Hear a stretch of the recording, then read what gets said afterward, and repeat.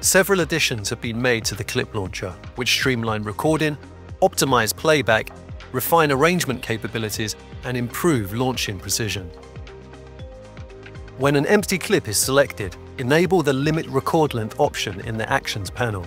This allows you to specify the desired duration of the recorded clip.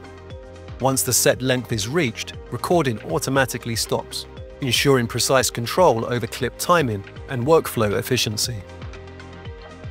A new per-clip legato option is now accessible via the Actions panel.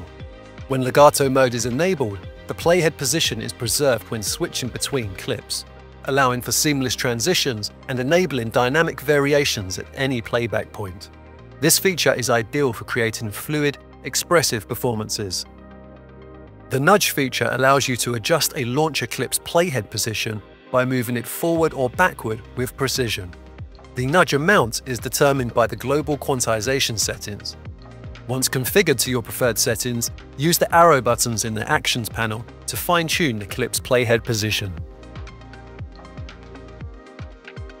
Waveform 13.5 introduces 3 new launch modes, providing greater control over how clips are triggered. Simply mouse or pad down and hold to start a clip. When it's time to stop, simply release the mouse or pad. With toggle, a single click or press of a pad starts a clip, and a second click or press of a pad stops the clip. Simple.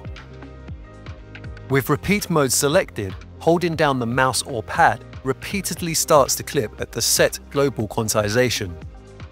This is great for creating polyrhythms or intense stutter-like effects.